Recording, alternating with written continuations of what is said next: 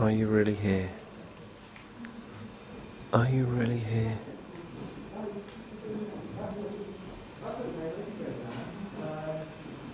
If you are here, just try to show yourself.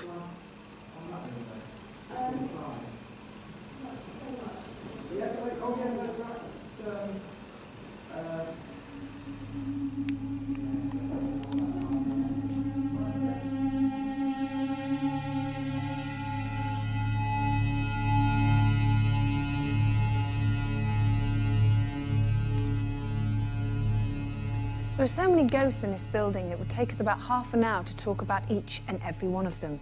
Now, they don't just like to confine themselves to one room, they like to wander freely throughout the whole of the castle, and you never know when you might bump into one.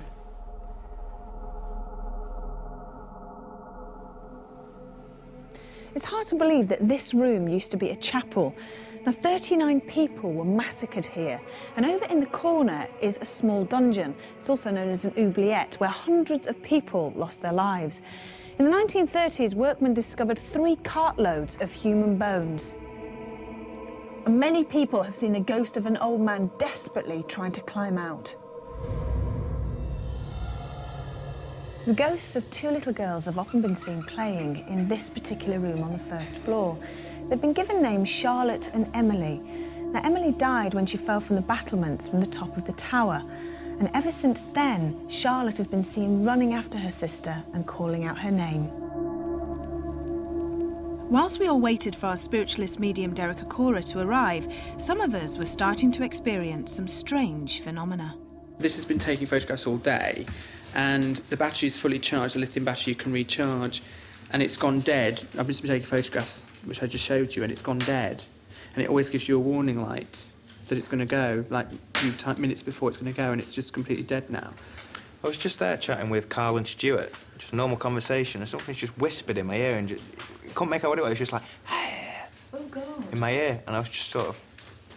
What, right in your ear? Absolutely sure. 120% positive. How does that make you feel? Nervous, but excited at the same time. Hey, there is actually quite a high electromagnetic fluctuation here of 15 milligauss. Get that, wow. 15 milligauss. Oh, it's less now, 5 milligauss. See, that's changed, 10 milligauss.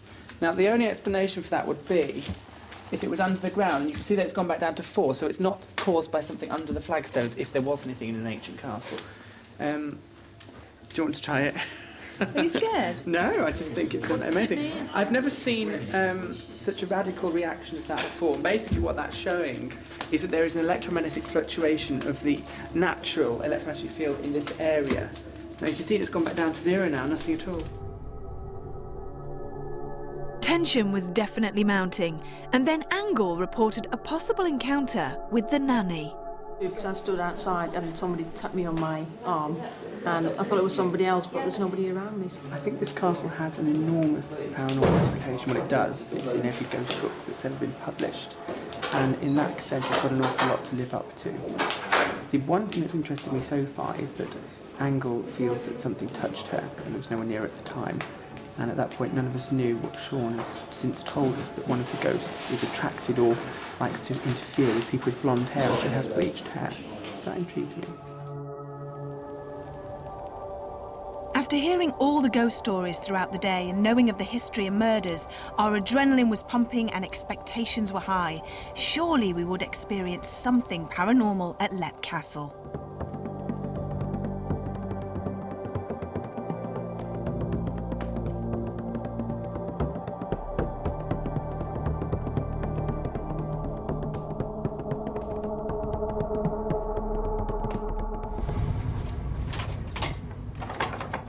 Here you go. We're locked in for the night, and I have the keys and I'm going to hide them. So if anybody wants to escape, you can't.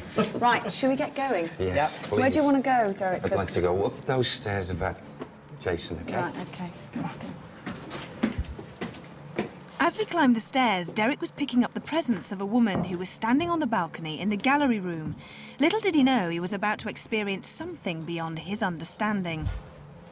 There's a figure of a person I couldn't see quite clearly and has moved over towards the chair.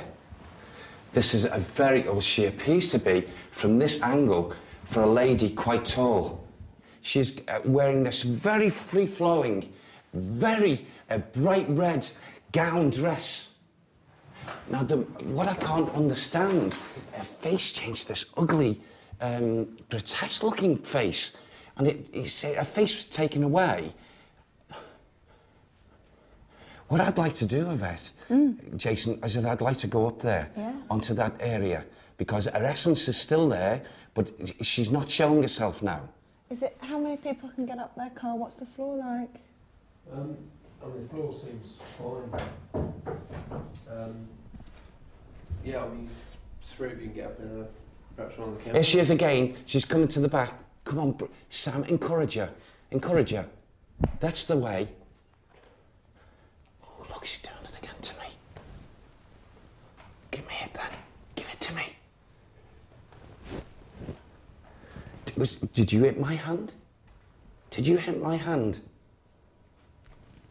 Okay. She's playing with me, this lady. She's playing with me. Earlier on, Derek had a can of drink in his hand when we weren't on camera, and it was the weirdest thing. The can just flew out of his hand, and Derek was saying that somebody had hit him on the wrist. A hand has gone up. Look at it shimmering. Oh, I can see through the conditions. This is interdimensional. This is not just spirit. Look at that. Oh. She's changing shape. She's changing shape, Yvette. What does that mean? Interdimensional. We must, Yvette, can we go up to this area? Oh. We must go up here. I'm very close. Right. We get the transference from the lady in the red, and she learned the black arts to change her conditions to this. Show yourself. Show yourself. Oh, there it is. Look at it. Now, I would describe what I'm actually experiencing and seeing here. It's not animal. Be careful, please. Off camera, you can hear the owner, Sean, who was becoming nervous as Derek was describing the elemental ghost. Be careful, please.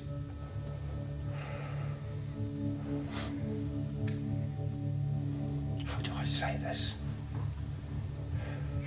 How can I continue with this condition if I can't speak? Bless you.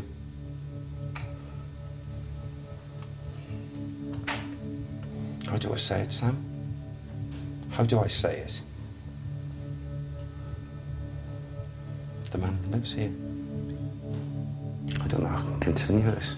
Sean was purely concerned for Derek and felt the need to warn him about this particular spirit, but was eager for us to continue. Go on. I would never, ever, to this present day, in all my work, would I have believed, up to this moment, what I'm actually experiencing now of it.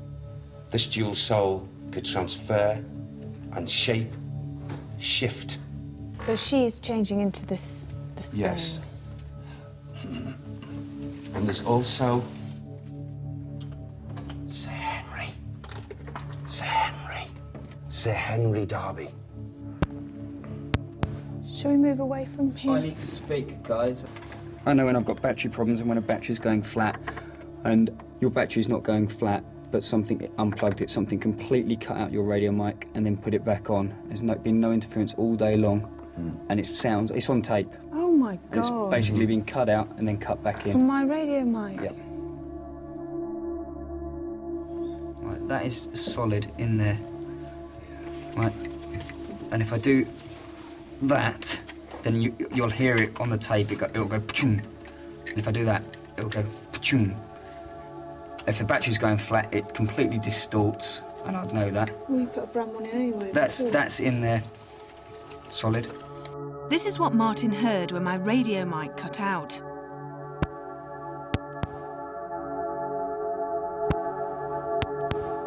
There is no explanation why the sound should break up, and it left us baffled as to how it could have happened. In the bloody chapel, Derek was picking up on murder, but whose? May I just have a look here? Oh, he's in there. Who's in there? Right, there's a hooded man, a monk. And he doesn't want us in there, you see.